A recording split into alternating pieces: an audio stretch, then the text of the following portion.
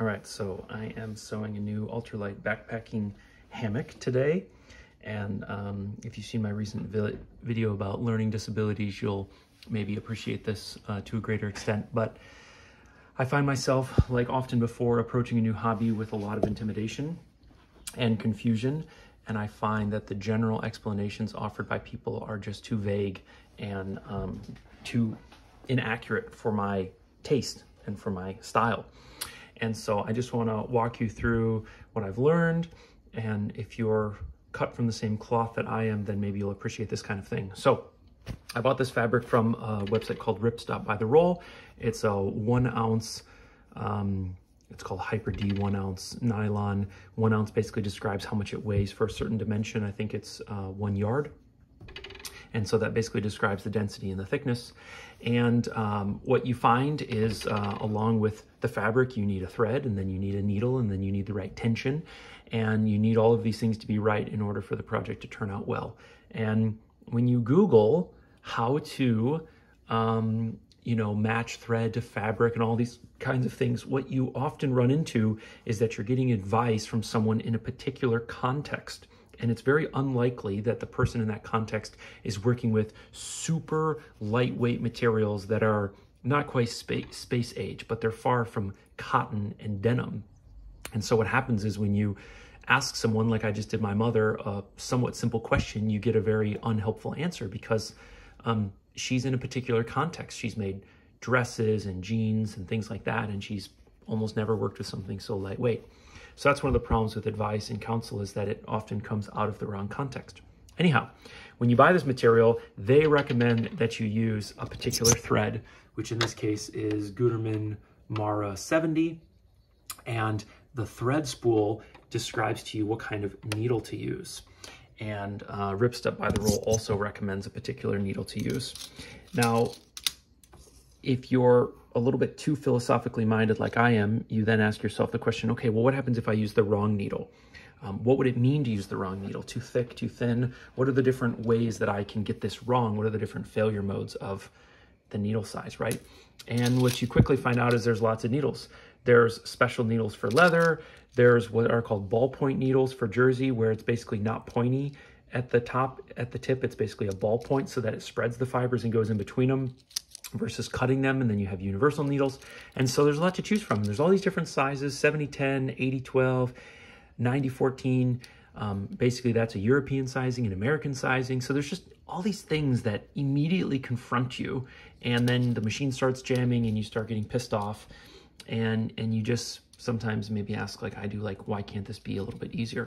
Okay, so a couple things that I've learned. The first thing is that you basically want the smallest needle possible because you want to perforate your fabric as little as possible. You don't want to create a bunch of holes for it to tear.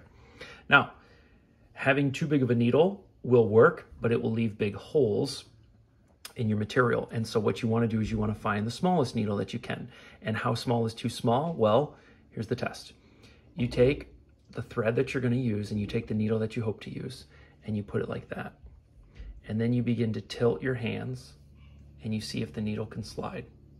And if the needle, you got to do it both ways because of the way that the eye is made in the needle. And they say that if the needle will slide when your thread is approximately at a 60 degree, then you're good. And so that's, let's say, a universal test that you can use to find out if you have the appropriate type of needle. Now, tension is the next thing. So sewing machines have this tension wheel, and you can have too much or too little. So with the mind that God gave me, I had to know what it looked like to have too little and too much. So I made 10 rows of stitching. Over here is 0 tension. Over here is 9 tension. I'm going to tilt the screen. I'm going to tilt the camera now to show you. And so again, because my mind works the way that it does, it's not just enough for me when someone says, oh, you have to have the right tension. Well, is there a range of correct tensions? Is there only one number on the wheel which is correct? What about all the little clicks in between the wheel? You basically have 100 positions on this wheel. You know, how many of them are correct? Do I have to dial it into position number 45, or will position 35 through 55 work for me? Now, what's interesting is all of these tensions actually worked. Nothing bunched up and turned into a bird's nest. it actually all held up fairly well. And so I called my mom, and she was explaining what you really want to do is you want to use the least amount of tension possible so that it doesn't bunch, and you don't want to be able to see the thread from the other side. So if you're unfamiliar with a sewing machine, really quick, you have the thread coming in from the top, and then you have the thread coming in from the bottom. And if you were to make this one black and this one green, that would be ideal for setting tension, because what you'll find is that a particular tension, you can begin to see the thread coming up from the other side. So let me see if I can point that out to you. I guess I could have taken my own advice and done it in black, but I didn't. So what you see here is the thread from the top, but then in between here and here, you can actually see all of these little, what look like horizontal pieces right there. And that's actually the thread from this side, which has been pulled through the fabric to be exposed on that side. And that's an indication of poor tension. Now, in this case, this is at a 0. Now on this side, it actually looks good. If you look in between the stitches here, you can see gaps, and you basically can't, like here, you can't see the thread from the other side. Now if you go to the other end of the spectrum and you go to 9, it's easy to see in between the thread stitches is the thread which has been pulled from the other side. Now it's important to check both sides, because one side is going to look better than the other. But this is what I would call an engineer's approach to thread tension. Is, okay, I have 10 options. I'm going to do a test. I'm going to use the lowest option and the highest option, everything in between, and then I'm going to evaluate. And the key indicator of proper thread tension would be that you don't see these pull-throughs on either side of the material. You just have these nice loops like this without anything in between. So, all right, if you're a little bit weird like me, maybe that was helpful for you.